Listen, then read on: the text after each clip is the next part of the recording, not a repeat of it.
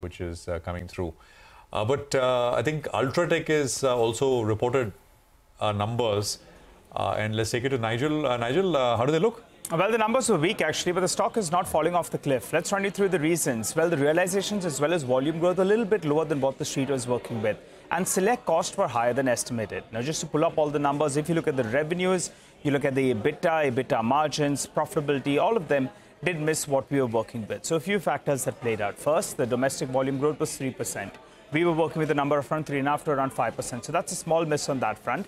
And the utilization levels were at around 68%. That compares with more than 80% on a quarter-to-quarter basis.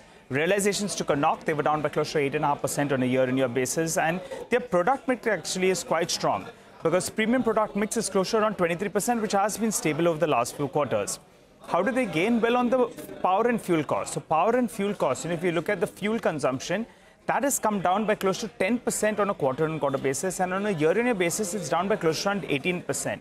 Green power as a percentage of the mix has moved up. They have been focusing on the WHRS, which is the waste heat recovery system as well, and that's why those costs have come down.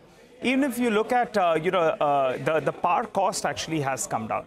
Now, where is the problem then? The problem was on two aspects. One is the raw material cost. Well, on a quarter-to-quarter basis, it was up by close to around 3%. On a year-on-year basis, it was up by 1%.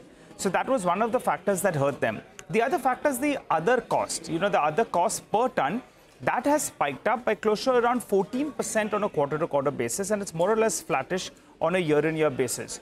What happened there? How come we saw such a big spike on the other cost per ton? There was a plant maintenance activity that took place. There was an annual increment as well that's reflected in there, and impact of not getting operating leverage. So both these two costs, raw material costs as well as other costs per ton, both of them hurt them. And put all this together, it resulted in the EBITDA per ton coming down by more than 220 rupees on a per ton basis, which is a disappointment. The reported number is around 732 rupees per ton. Most on the street were in that vicinity of around 770 to more than 800 rupees. So that's a miss on that front. The debt number as well has moved up because they've been expanding capacity.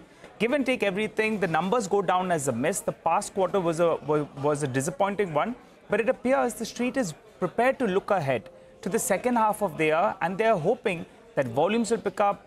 You'll have realizations that should be more or less steady, and they'll get the benefit of lower input cost as well. So the numbers are disappointing, but it seems for the time being the street wants to look ahead to this big boy. Well, that's about UltraTech. I think for the time being what we'll do is we'll take a short break, come back, continue to focus on markets, and Nimish will join us to give us an insight in the Street Chat.